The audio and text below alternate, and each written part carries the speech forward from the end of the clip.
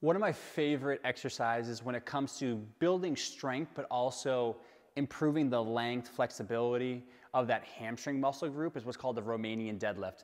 And very great and awesome exercise when it comes to working on glute strength, but also using that hamstring group throughout the range of motion. So what the Romanian deadlift is, if we think of traditional static stretching for a second. So we think of, okay, my hamstrings are tight. We used to do, you think of middle school, high school gym class, right? We would just hang down. I remember through the 90s, we would just hang down there into a hamstring stretch to try to lengthen that muscle and build more flexibility.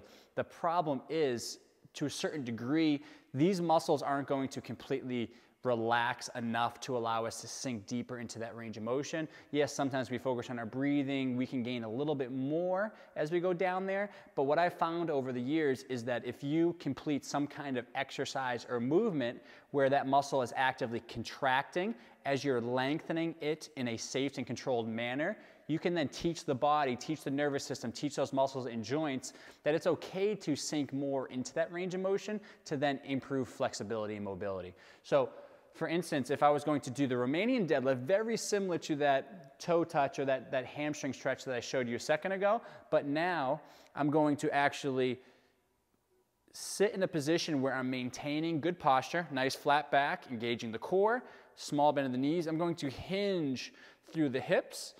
So now what's happening is I'm still lengthening like I did a second ago. I'm not doing as much throughout the spine. It's more hip and hamstring focused and this posterior chain down here from the waist down. But I'm using that hamstring group. They're contracting right now. I can feel them because they're eccentrically lengthening and they're controlling and almost lowering me down into that Romanian deadlift position. So I can lower down into that position, feel the stretch, and then I'm going to just stand, drive forward through the hips, glutes engaging to drive horizontally to that wall to stand me up. I'm just using this PVC pipe to slide right down the shin as I go into this active hamstring stretch, okay? So stretch, strengthening exercise, whichever way you want to look at it, because I'm lengthening the hamstrings, I'm engaging and working the glutes. These two groups of muscles actually work together when it comes to hip extension.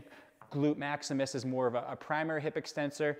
Hamstrings are a secondary hip extensor. So a lot of times I find people constantly complain of hamstring tightness. We need to look at, do we have proper firing, neuromuscular control, and strength at the glutes? If we lack in any of those areas, we may feel those hamstrings becoming a little bit more over-dominant to assist as we go into extension, regardless of the motion, whether you're doing a lunge, walking up and down stairs, if you're a runner. So this exercise actually puts a few different things in play so we can improve length in this relationship between hamstring and glute. So just to show you again, actively controlling throughout the hamstring, eccentrically lengthening, it's called, so that muscle's contracting as it lengthens. As I go down, just sliding right down my shins, trying to maintain good posture. And then as I come up, I'm not using my lower back or my spine. I'm using my hips to drive forward. So a little bit more active on this stretch compared to the traditional toe touch. But I think a small little tweak at a very similar position that you'll see a lot better results when it comes to suffering from hamstring tightness or stiffness in that muscle group.